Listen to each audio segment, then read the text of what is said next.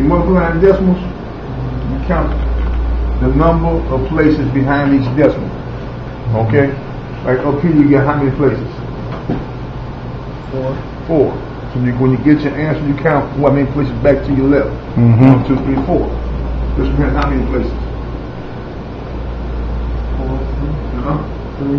Look at it. How many places behind each decimal? 1. So you got 1 plus what? 2. Plus 8. No, 1 plus 1. Yeah, 1. So how many you get? 2. 2, right. How many you get over here? University of Park Academy. How many you get over here? Principal Roman Lucas doing math. That's why we're successful at UPA.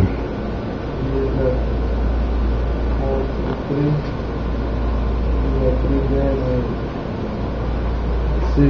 There you go. That's how you do it. You get it? Cut.